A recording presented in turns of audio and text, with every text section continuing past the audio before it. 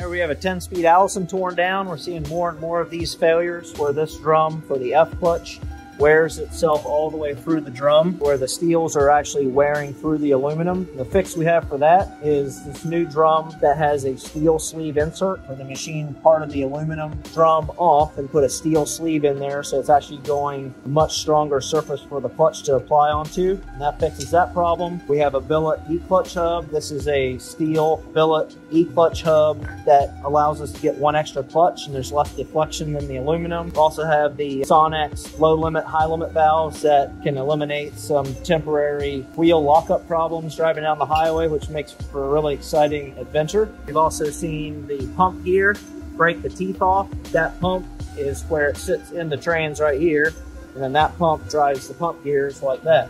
So it's a little bit about the inside of an Allison. Always looking at trying to make these transmissions as good as possible and address all the common failure areas.